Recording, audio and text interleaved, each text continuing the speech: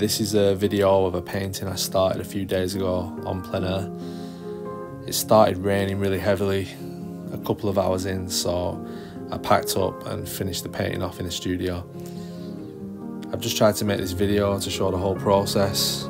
I've not done this kind of thing before, videoing my paintings, so please excuse the dodgy camera work and the ripped glove. That's what happens when you try and attach your camera to a thorn bush. I'm using the sight size method here, which basically means I've locked my head into position and I'm using my paintbrush to gauge the heights of important points on the landscape, such as the bridge and the tops of the trees. That way the shapes that I paint on the canvas should be exactly the same size as the shapes I see in the landscape from where I'm standing. As soon as I've got a really basic outline, I like to leave it and not do too much detail, because I find it gets too fiddly and you start focusing on tiny little details. So once I've got a few basic lines put in, I'll move straight on to blocking in the sky and trying to get the right value of the sky. That's really important. And it looks quite bright in the video, but it was actually really stormy looking, especially towards the right hand side that's just out of shot, just over the bridge. It was a really sort of dark sky, so I've tried to key that in. That's the first thing I do after the outline.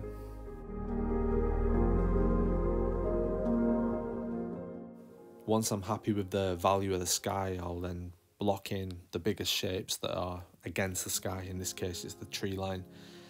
And I just want to make sure I get the contrast right between the two values. So constantly looking back at the sky and then just not focusing on any details in the trees, just the general sort of mass of trees, getting the right values. And in this case, I was using cerulean blue and yellow ochre mainly for the trees, with a little bit of ultramarine mixed in for the darker bits. And then I'm putting in the distant hills with some ultramarine and yellow ochre.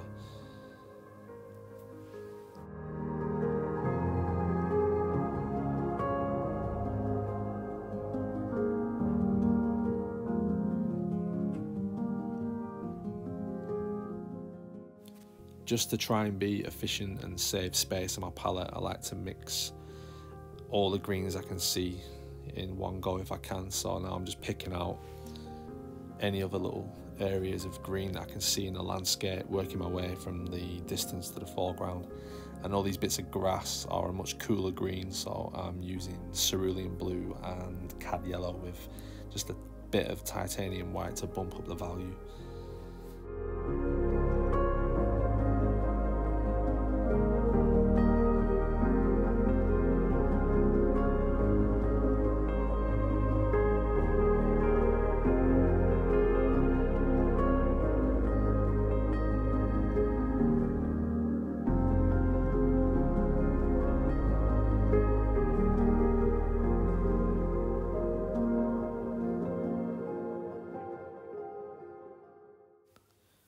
As I'll usually paint the sky first, if I'm painting water, I will always try and get that in pretty soon after, because obviously they're linked, and if you've already put the sky in and then you wait too long to paint the water, the sky might have completely changed in real life, and then your water that you're painting is going to look very different to the sky that you've already got in your painting, and they won't match. So I'm blocking in the water here with the colour off my palette that I use for the sky. And as the colour of water is generally just a duller version of the colour of the sky, I've just dulled down the colour on my palette by mixing in some of the muddy colours off my palette to just take it slightly darker than the colour of the sky.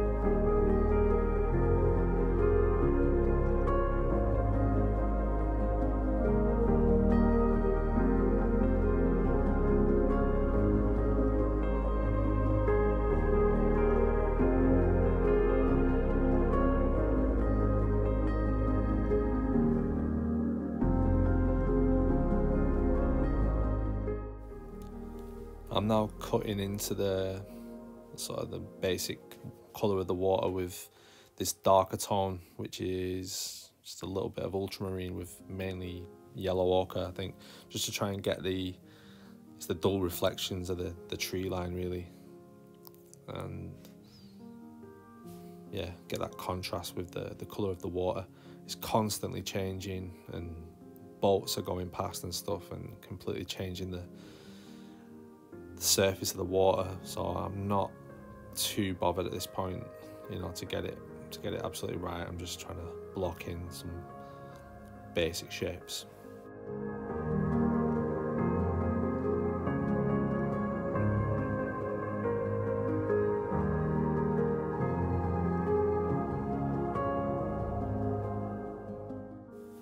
It started throwing it down at this point, which really affected how I could mix my paints, and yeah, my palette was full of water, the surface of the canvas was full of water droplets, and it was really difficult to get anything to stick, to be honest. And for some reason my ultramarine blue would not mix with any other colours when the water was present, so I had a really hard time mixing anything, to be honest.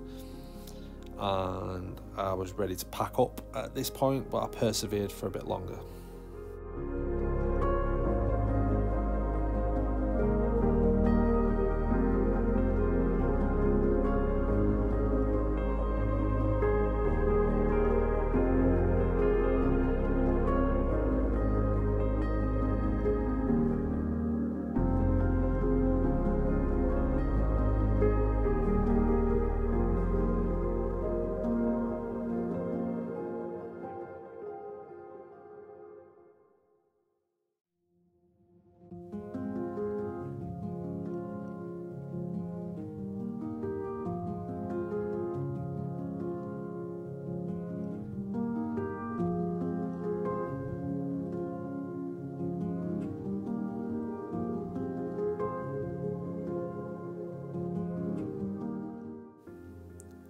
I always enjoy this part of putting the reflections in the water.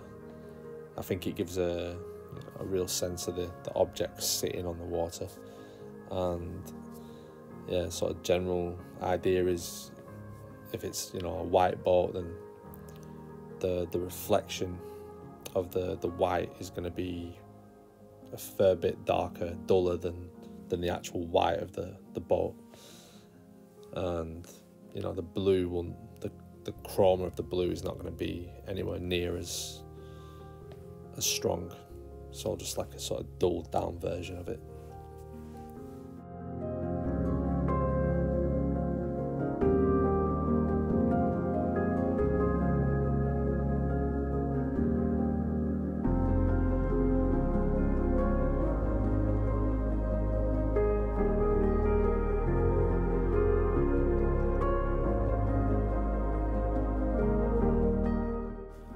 You can kind of see what I was talking about here with the ultramarine blue not mixing.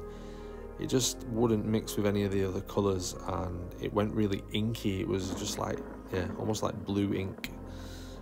And as that's one of the, you know, my most important colours really, that's the darkest colour on my palette, and I use it to get all my dark tones really. So yeah, once I realised that wasn't working, there wasn't much else I could do outside.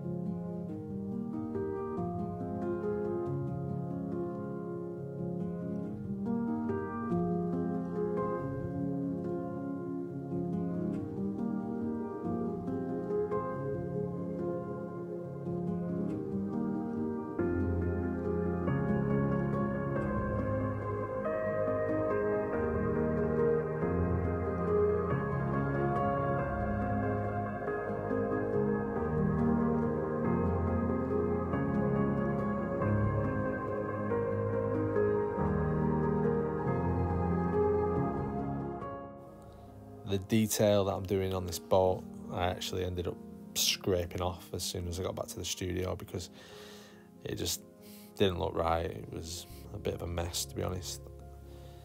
Mainly because my palette was just covered in water and I couldn't really mix anything properly. I should have left at this point, but I got a bit carried away messing around with the detail on the boat.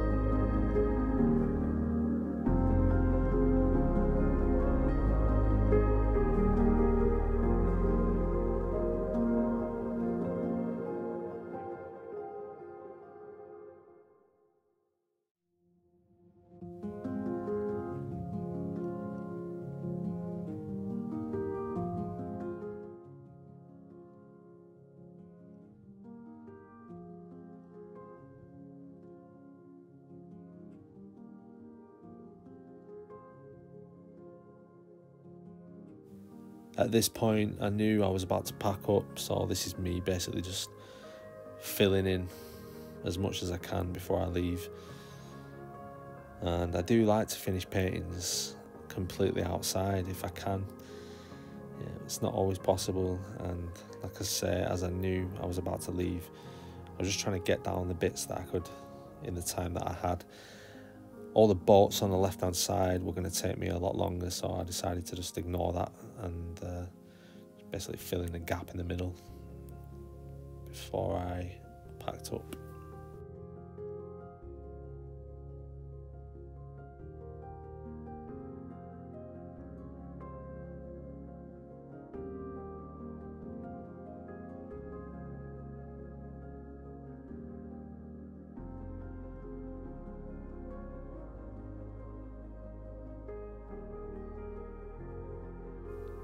This is the painting back in the studio.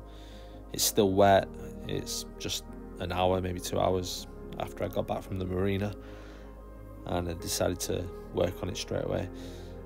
You might have been able to see I've scraped off the paint off the first bolt, and this is me reworking it. Still not 100% happy with it, but yeah, I've decided to just leave it, not get too caught up in the modelling of the boat.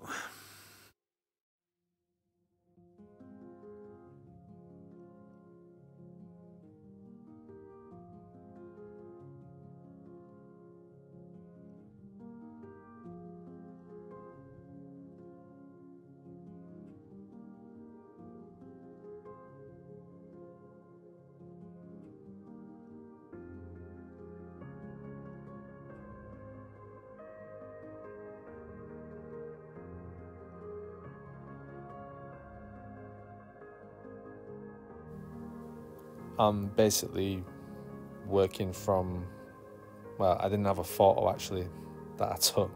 I was using the little bits that I could see from the video that I'd already taken of me painting it. So I was looking at, what I could see from that, and also just using my memory of what I saw while I was there to inform the rest of the painting.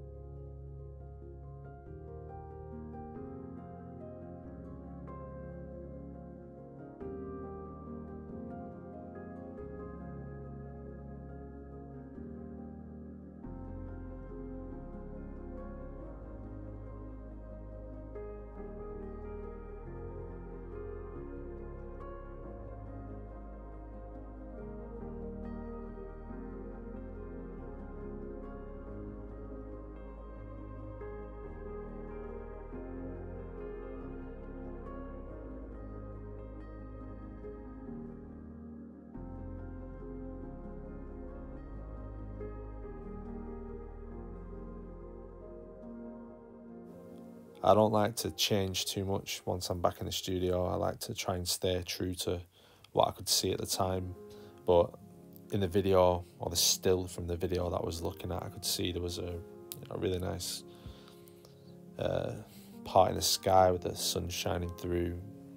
So I decided to just enhance the sky a little bit, make it a bit more dramatic. So this is me just putting in the stronger contrast, and this is just the titanium white and yellow ochre to get that nice warm glow, and putting in the little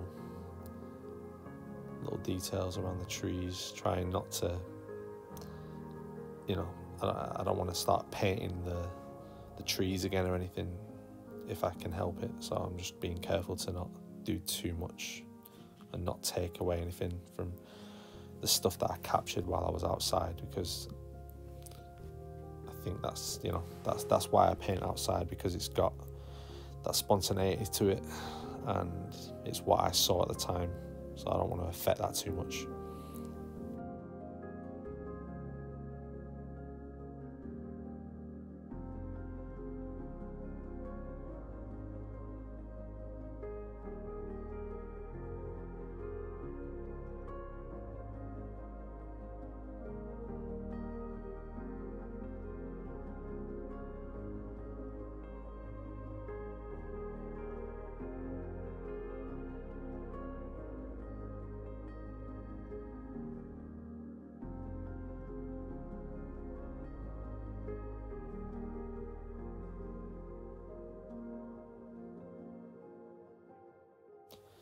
I could spend forever working on these ripples in the water. I try to keep it loose, but then I also want to get that kind of effect, find it a difficult balance. But yeah, I just have to stop at some point and just leave it, because I can really overwork a painting if I keep going with that.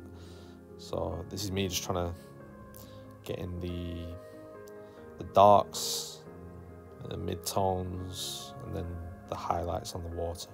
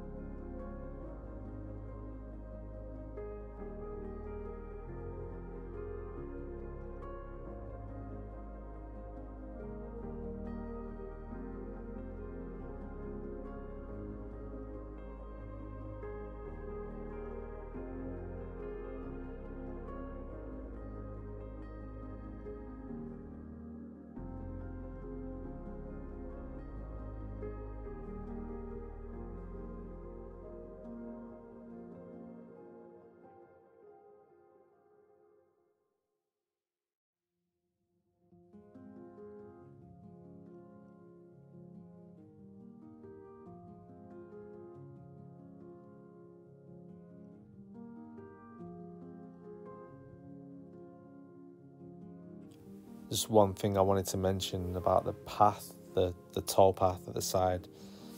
There's like a sort of muddy track in the middle of it. Usually, as things get closer to you, generally you're going to want to paint them darker. The value's going to get darker. But with something like that, because of the angle that you're looking at it from, so the closer the path is to you, you're sort of looking at the mud, with more of a bird's eye view. It actually gets darker as it goes away from you, because you're looking at it from a sharper angle, and then all the little muddy patches are sort of accumulating, and you're looking at them sort of, at a much sharper angle. They actually got darker as they got away from me, as they sort of bend around the corner. On the left hand side there, I've just added a sort of a lighter blue tone to those distant trees, hills. I just wanted to push them back a bit further, so I mean, it's pretty much pure ultramarine blue with titanium white with just a tiny bit of yellow ochre mixed in there. But yeah, I just wanted to enhance that, and I think it gave it a bit more depth.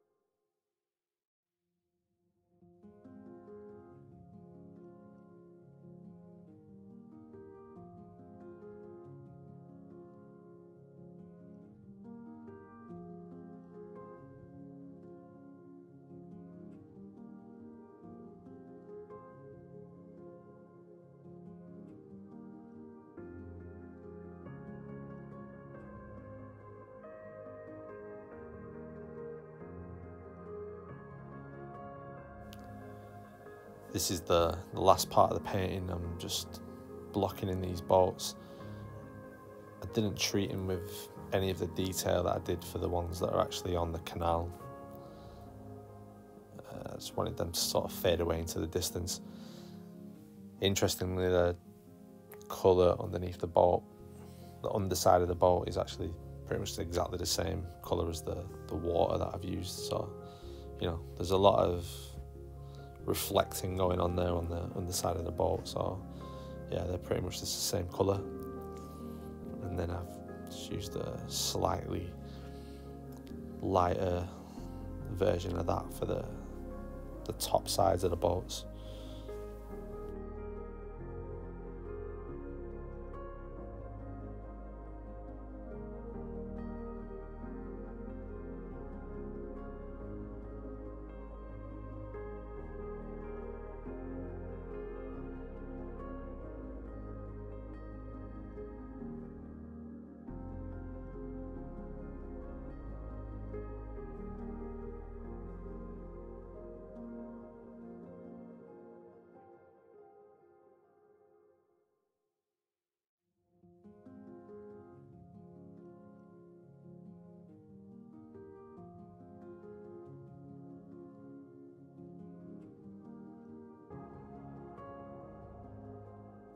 So yeah, that's the painting pretty much done. I hope this video was of use to someone out there. If you're, you know, interested in plein air painting or thinking of giving it a go, I hope this was helpful and, you know, showing you how you can finish stuff off in the studio as well. So thanks for watching.